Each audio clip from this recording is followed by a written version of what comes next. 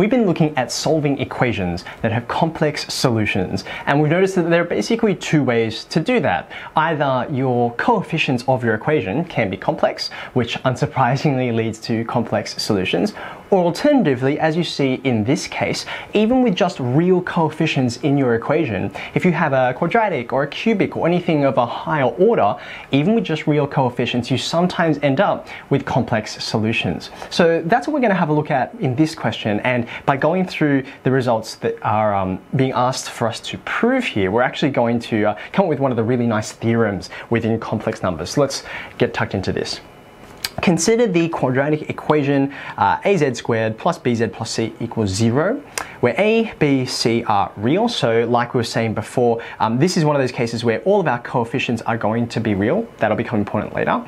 And b squared minus 4ac, which you might recognize as the discriminant, that discriminant is negative. Now, of course, when you're solving a quadratic equation in the quadratic formula, the discriminant is the thing that sits underneath the square root. So it used to be, before we knew about complex numbers, that if you said that the discriminant was less than 0, we would normally say, oh, you're not going to find any roots. More technically correct, we would say there are no real roots. Because the discriminant is less than 0, but we're allowing for complex solutions, that's why the immediate next sentence says there are going to be complex roots to this equation. And we're going to call this, by the way, that's not a W, it's a Greek letter you might not have encountered yet. It's a lowercase omega. So we're going to suppose that omega is one of the complex roots of the equation. So then what are they asking us to prove? It says, for part A, explain why a omega squared plus b omega plus c equals 0. Alright, so this is not meant to be an arduous question, but you need to think logically about what is the relationship between the roots of an equation and the equation itself. So before we tuck into this particular one, which really isn't going to be very dramatic, let's just think about an example where we know things a little bit better. If you had, for instance, let's just say, consider a quadratic equation that we're pretty familiar with, like say x squared plus 5x plus 6 equals 0. Now you've probably solved this particular equation zillions of times before because it has nice numbers and it's easy to deal with. We could say x equals 2, or sorry, x equals negative 2 or x equals negative 3. We could say they are the roots of this equation. Now, what does that actually mean? Well, if we were to say x equals negative 2 is a root, what that means is we could take that value, negative 2, and we could actually substitute it into the equation and it should satisfy the equation. And that's very easy to demonstrate in an example like this. If I take that negative 2 and then square it, I'm going to add 5 lots of negative 2, I'm going to add 6. Let's just go ahead and crunch the numbers on this, right? Negative 2 times negative 2 is 4, 5 lots of negative 2 is minus 10, plus 6, and hopefully it doesn't take too much to convince yourself that that's equal to 0. And we could obviously go through exactly the same exercise for x equals negative 3 because that's also a root. Now what that means is if you have a particular value and it's a root of your particular equation, that's another way of saying that particular value satisfies the equation you started with. Now, in this case, for the question we're interested in, they're calling one of the roots omega. They're just giving it that name, right? They're saying omega is one of the complex roots of this equation. So I can say, here's my part A proof, if you can call it that, right? Since z equals omega is a root, it satisfies the equation. And so because the equation is I should write that down, az squared plus bz plus c, just squeeze it in, equals 0. What that means is, to satisfy the equation means if we substitute it in, it all works, it's still equal. So I can say a omega squared plus b omega plus c equals 0. I told you it wasn't much of a proof. That's the whole thing, okay? So that's my explanation. It's a root, therefore it satisfies the equation. But how do they want us to use this? Let's have a look at part B together.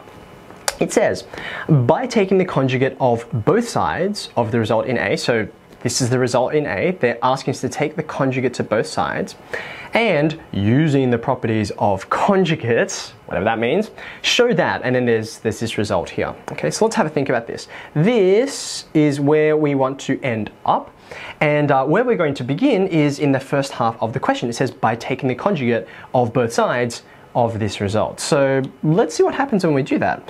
Here is the result from part A. And taking the conjugates of both sides, my notation is this bar that goes over the top, right?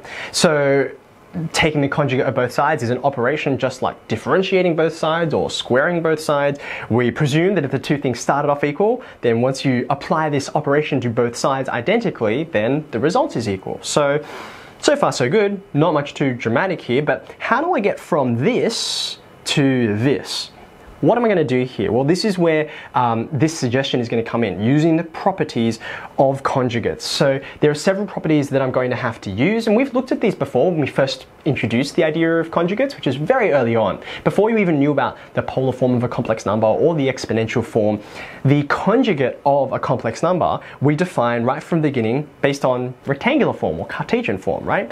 If I had some complex number z, right? If that was equal to x plus iy, so I've written it in Cartesian form, then we define z bar, the complex conjugate, to be x minus iy. I'll say if that, then this, okay? So what we want to do is use this sort of definition and then some of the properties that come from this definition to get from here to our desired result, okay? So how are we going to do that? There's a few different directions and a few steps we need to go through here. I'm going to go through them in an order that I hope makes sense to you. The first thing I notice is that I have one big conjugate over here on the left-hand side. And eventually I'm going to have like several separate terms, that some of which involve conjugates and some of which don't. So what I need to do is take this big single conjugate and break it into several pieces, okay? Now what I have here is the conjugate of a sum of separate things, right? And don't forget, omega is a complex root. So omega is a complex number itself. So what I'm doing is, when I have these complex numbers in here, I'm taking the conjugate of the sum of those things. What is the conjugate of a sum equal to? Well, we can prove this result fairly simply if we can come up with two arbitrary complex numbers and add them together, see what happens when we have a look at the conjugates. So I've already defined some general complex number z in this way. Let's introduce a friend like say w, and I need different coefficients here, so let's call it a plus I b.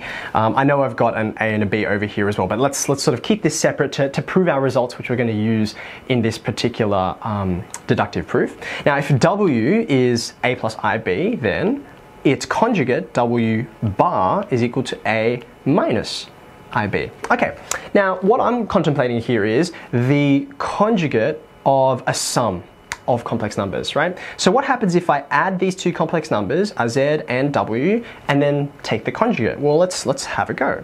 Oopsie daisy. Z plus w is just going to be, well, let's have a look. I've just chosen x plus iy plus a plus ib. There's z. There's w. So that's plainly z plus w. In order to work out what the conjugate of this whole thing, this whole sum, right? In order to work out what that conjugate is, I should separate out the real part and the imaginary part so that I can just take the imaginary part and turn it to the opposite sign. If it was minus, I'd make it plus. If it's plus, I'd make it minus. So what I'm going to do is I'll separate out the real bits. That looks like x plus a. Those parts have no imaginary unit attached to them. And then what I'll do is I'll factorize out an I from everything else, because that leaves me with this IY and this IB, and that makes it very clear, if I factorize out I, that this entire section here, this is the imaginary part, okay? So there's Z plus W. I haven't taken the conjugate yet. Now, if I take the conjugate of the left-hand side, then by definition, the real part remains unchanged, like so, and the imaginary part, I flip the sign around. Well, currently it's a plus, I'm going to change it into a minus, okay? So I get I, Y plus B, and like so.